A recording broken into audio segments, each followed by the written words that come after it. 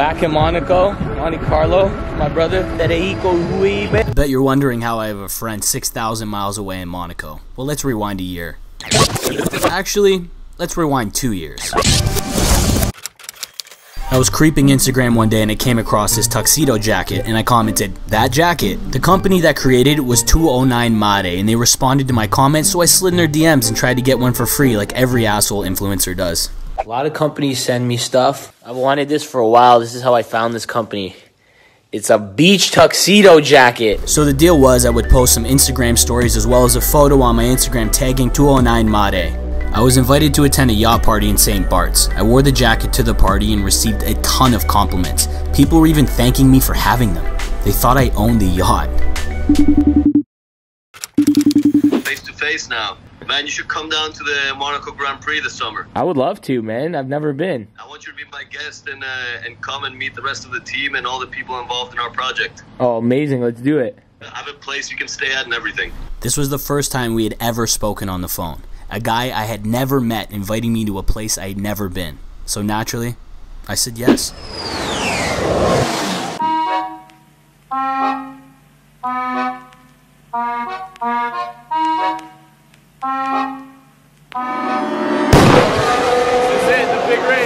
So I showed up in Monaco, watched the race, partied my ass off, and made a lifelong friend.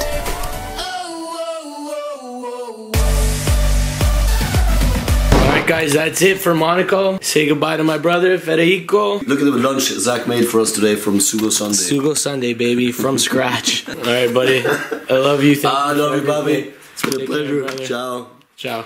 Till next year. Oh, fuck. So a year later, I went back to Monaco, but not to see the Grand Prix because it was fucking cancelled, but to see my buddy, Federico. Look at this pretty face, baby. Look at this service. 5 stars. Yeah, man, the view is epic. Woo-wee! You look better than any of them. Now that that's out of the way, let's go explore Monaco. This time Monaco was a lot different. No Formula 1 craziness, just us and the locals. Well, at least I'm here. Okay, so this is the famous Monte Carlo casino here. You gotta A, have your passport, B, you gotta be dressed appropriately. Here is the famous Hotel du Paris. See this restaurant here? Le Louis Ducasse, 3 Michelin star restaurants. During race weekend, the bill was 1,200 euros a head. I just wanted McDonald's.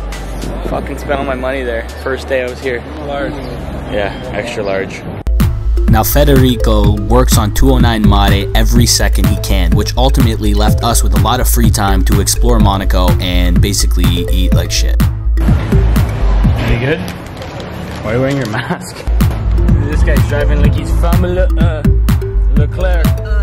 When he was finished working for the day, Fetty would pick us up, drive us around, and give us the exclusive tour of Monaco. Super hidden. No way. Really cool. Monaco is the size of Central Park in New York. It also has the 3rd most expensive real estate in the entire world, and over 30% of the population are millionaires. That's large. We literally came from over there 10 minutes ago. You never get fat in Europe because all you do is walk everywhere.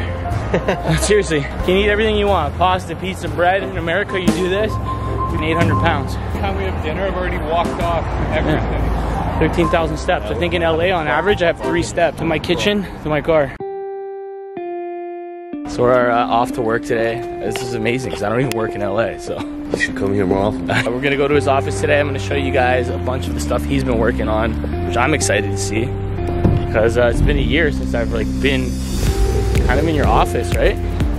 Yeah, but this is a new office because we moved out of the apartment/office. Now we actually have a professional, real office with actual real people working in it. At least someone's doing good in 2020. Fetty's one of the hardest working guys I've ever met in my entire life. He takes such pride in the quality of his product, and it shows. Even through an Instagram photo that I spotted 2 years ago. I like that. Check the Supima cotton, it's insane. Wow. They're doing like these inside toweling sweaters, some t-shirt type stuff. Where do you make all your stuff? Everything comes from Italy, then it gets made in Romania or Portugal. like pajama collared polo shirt. I like those cream colored jackets on the end. Yeah, dude, those are so badass. So yeah, these are some of the like new next year collections. So this is like velvet with the cream color. What are you using? 50 or 52? Right now you. I like the blue. Is that the blue? Yeah. When you put on a 209 Mare jacket, you instantly feel like $1,000,000. I've worn it on yachts, I've worn it to the beach, I've worn it to pools, and I've even worn it to your mom's house. You're large. The other one, you can tell I was a bodybuilder in the other. Oh, look, it matches your eye. That's very nice. It fits you well.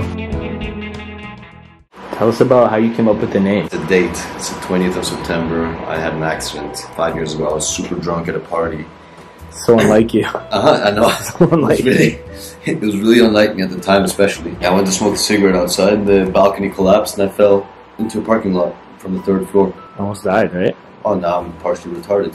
Your intelligence improved? I think so. How did the whole clothing thing start? So we were down in Chile with a friend of mine. We were at a lunch. It was by the sea, and it was really cold. One of you guys came out like a bathrobe that was like stolen from like a Four Seasons. Yeah. They threw it on for lunch. It actually really made sense to have this like functional towel fabric. It's cozy. You're sitting by the table. It's sort of, if you can turn that into something much more elegant, you can make a blazer out of it, and that's how we came up with this idea. But like, when did you know like this was the business you wanted to make? I still don't know. I love this fashion brand and everything that this industry like represents. But my family's been in fashion for 70 years, and so I think it's a really good niche right now to put in something that's, in a way, you're also working from home, that you can be sort of business casual but comfortable. So you can sort of see these trends, and it's really fascinating industry. And now I don't know, it just became a way of life. We're doing some art direction today. Yeah. We're doing some photo shoots, some 209 Mare. Casting couch today. Oh, this looks sick. That goes. That's the casting director. It's gonna be bad. So we left the 209 Mare headquarters and went off in Monaco to capture some content like the influencer that I am.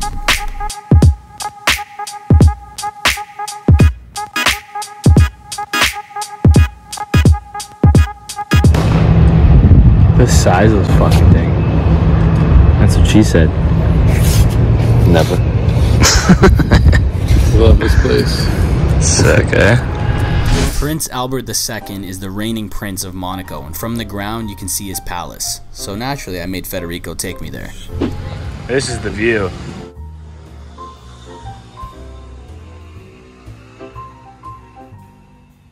Large. What part of town is this? Is like by the palace? Prince is expecting me.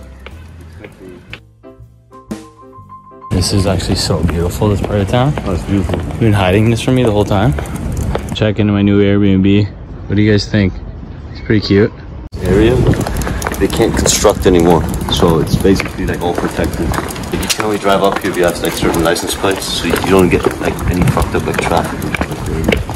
Actually, every time we come here, I stand down there on the ground and look up here and always wonder what it was like up here. I finally made it.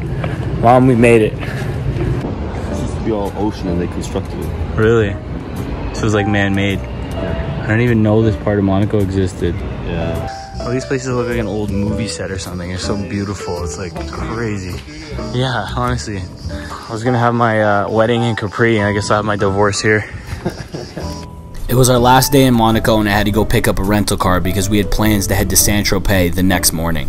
Just checked into the Hotel Metropole in Monaco, guys. This room is gorgeous. 5-star hotel, extra large.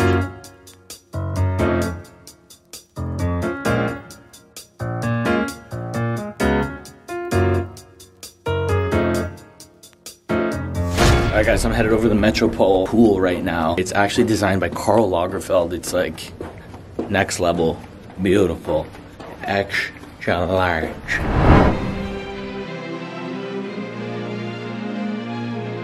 It was our last night in Monaco, so I decided it would be a good idea to take advantage of Hotel Metropole's amenities before heading to the Last Supper. Happy birthday, dear Daniel.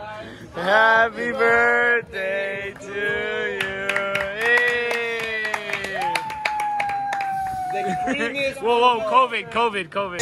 Speech. Thanks for nothing. Speech. I'm running proper artist. Give a speech. Give the Peter speech. Okay, I just want to thank you for accommodating us, being so hospitable.